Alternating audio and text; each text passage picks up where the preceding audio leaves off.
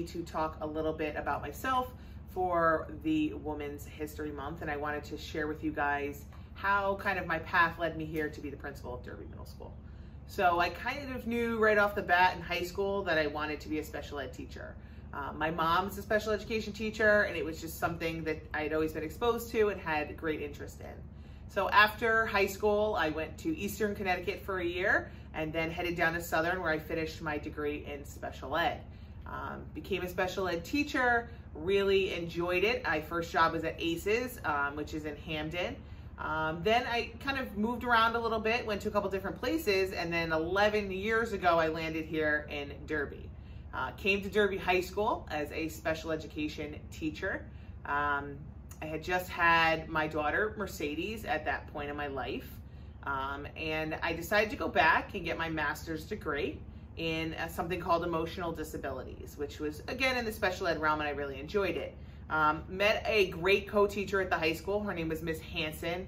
And she said, let's go get our administrative degree. And I thought, okay. I had a young baby at home, and I would have some time to kind of have this and grow into maybe looking at that in the future. Things happened pretty quick for me after that, and I had an opportunity to become the supervisor of special education for secondary schools. And Miss Sheridan at that point became the elementary supervisor. So Miss Sheridan and I were co-partners in the special education department. I was 28 years old when I did that, so I felt kind of young when I did that, but it was a great opportunity for me that I took. That led to a lot of different movement. I became the assistant principal of the high school with Mr. Pascal, and then I now here with you guys as the principal of Derby Middle School. I think what's important to know is that life can get in the way. As I said, I had a baby, I had life and had responsibilities, but I continued to put my education first, and I continued to shoot for what I wanted to do. I can't be happier being the principal of your school and being here with you every single day. And that's just a little bit about my journey. So if you find something you love and you're passionate about, go do it. I knew right away. For some people, it takes a little bit longer, but when you know, and it'll be right for you. So keep working hard, and I hope you guys enjoy hearing about some of the other amazing women here at Derby Middle School and how they came to be where they are today. Anything you want done, baby, do it naturally. I'm every woman, it's all in me. I can read your thoughts right now, everyone from A to Z. Hi everybody, it's Miss M. I just wanted to talk to you guys a little bit about my path and how I got to Derby Middle School. So I ended up graduating from UConn. My major at UConn was Human Development and Family Relationships. Upon my graduation, I was fortunate enough to get a job at an alternative incarceration center in Waterbury. While I worked there, I became the court liaison, so I worked in the courthouse with men and women who were facing incarceration.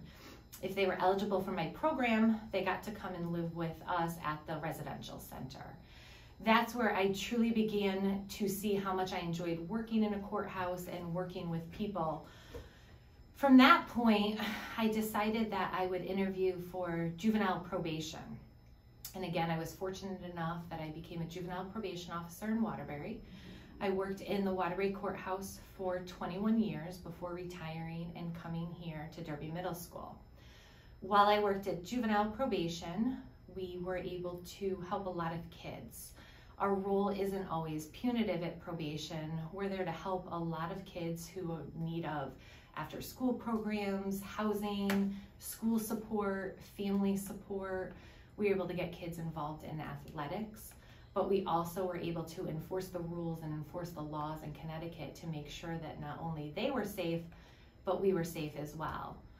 While I worked at juvenile probation, I also became a member at the Waterbury Gang Task Force, and I had a gang unit at Waterbury Probation. That is something that I really enjoyed doing, was working with the gang members in Waterbury. We were able to give a lot of these kids second chances at life and having an education and finding them jobs. After 21 years, I was able to retire, and I was able to come here and work with you guys at Derby Middle School, which is something that I enjoy every single day. My hope here is that I can make a difference in somebody's life, help change something, or give you guys the support that you need.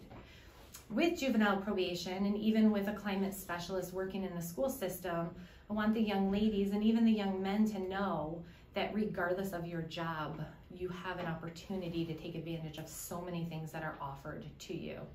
Probation is a male-dominated position, but it is becoming more and more females involved in the juvenile probation department as well as adult probation. You guys are smart, you are capable. Show them what you have.